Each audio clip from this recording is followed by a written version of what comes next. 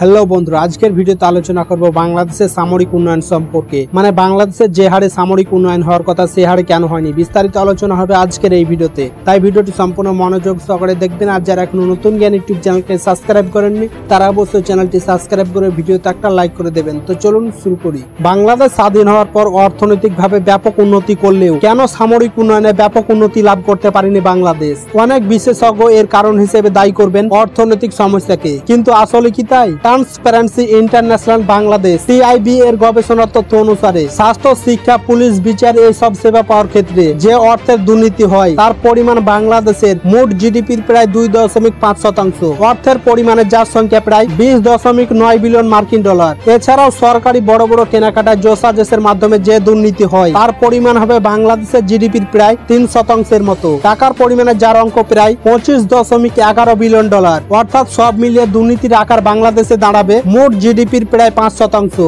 যা কিনা টাকার পরিমাণে প্রায় 41.85 বিলিয়ন ডলার। কোন দেশই তার দেশ থেকে 100% দুর্নীতি মুক্ত করতে পারবে না। কিন্তু বাংলাদেশ যদি বাংলাদেশের দুর্নীতির 20%ও কমাতে পারে তাহলে প্রতি বছর বাংলাদেশ সরকারের হাতে আসবে প্রায় 8.37 বিলিয়ন ডলার, যা কিনা বর্তমানে বাংলাদেশের সামরিক বাজেটের প্রায় দ্বিগুণ। এই 8.37 বিলিয়ন ডলারের 4 ভাগের 1 ভাগও যদি বাংলাদেশ সরকার তার সামরিক বাহিনীর উন্নয়নের জন্য পৃথিবীর বিভিন্ন দেশ থেকে যদি অস্ত্র ক্রয় করে তাহলে প্রতি বছর বাংলাদেশ প্রায় 2টি করে S-400 স্যাম সিস্টেম ক্রয় করতে পারবে। এছাড়াও এই পরিমাণ অর্থ দিয়ে বাংলাদেশ সরকার পৃথিবীর অন্যতম শ্রেষ্ঠ jet fighter euro fighter typhoon প্রায় 16টি ক্রয় করতে পারবে প্রতি বছর। সামরিক বাহিনীর উন্নয়নের জন্য শুধু অর্থ থাকলে যথেষ্ট নয়, এর জন্য আরো প্রয়োজন রয়েছে নির্দিষ্ট লক্ষ্য নির্ধারণ করা। পৃথিবীর অন্যতম শক্তিশালী 3টি দেশ আমেরিকা, রাশিয়া এবং চায়না, এই 3টি দেশেরই সামরিক উন্নয়ন করার জন্য একটি নির্দিষ্ট লক্ষ্য রয়েছে। এই 3টি দেশই নির্দিষ্ট একটি সময়ের উপর বড় কিছু পাওয়ার জন্য তাদের সামরিক নীতির প্ল্যান করে থাকে,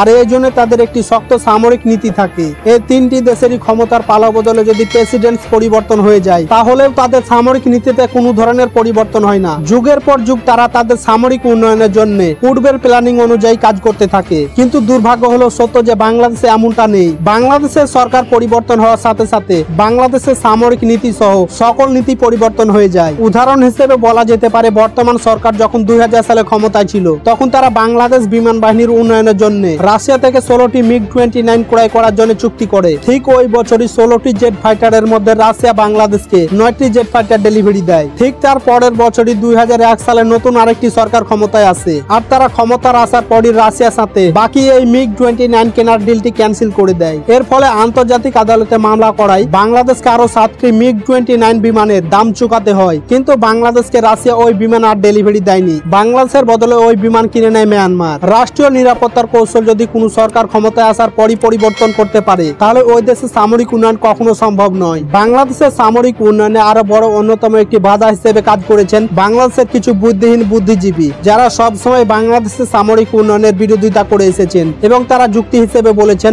বাংলাদেশের কোনো শত্রু দেশ নেই, তাহলে বাংলাদেশ কার বিরুদ্ধে যুদ্ধ করার জন্য সামরিক ক্ষেত্রে ব্যয় করবে। তবে সকল নিরাশার মধ্যে সবচাইতে বড় আশার কথা হচ্ছে বর্তমান সরকার বাংলাদেশ সামরিক উন্নয়নের জন্য ফোর্সেস গোল 2030 নামে একটি ব্যাপক পরিকল্পনা হাতে নিয়েছেন। এই পরিকল্পনার অধীনে 2030 সালের মধ্যে বাংলাদেশ সেনাবাহিনী, বাংলাদেশ নৌবাহিনী এবং বাংলাদেশ বিমান বাহিনীকে একটি আধুনিক বাহিনী হিসেবে গড়ে তোলার জন্য বিভিন্ন ধরনের অস্ত্র সামগ্রী এবং ট্রেনিং প্রদান করার জন্য ব্যাপক কাজ করে যাচ্ছে বাংলাদেশ সরকার। তবে বাংলাদেশ সামরিক বাহিনীর উন্নয়নের গতি অত্যন্ত খারাপ। বাংলাদেশ সরকারের প্রতি অনুরোধ থাকবে বাংলাদেশ সামরিক বাহিনীর উন্নয়নের জন্য আরো দ্রুত গতির পদক্ষেপ যেন নেওয়া হয়। আপনাদের কি মতামত কমেন্ট বক্সে জানিয়ে দেবেন। ভিডিওতে একটা লাইক করে চ্যানেলটি সাবস্ক্রাইব করে নেবেন। ধন্যবাদ।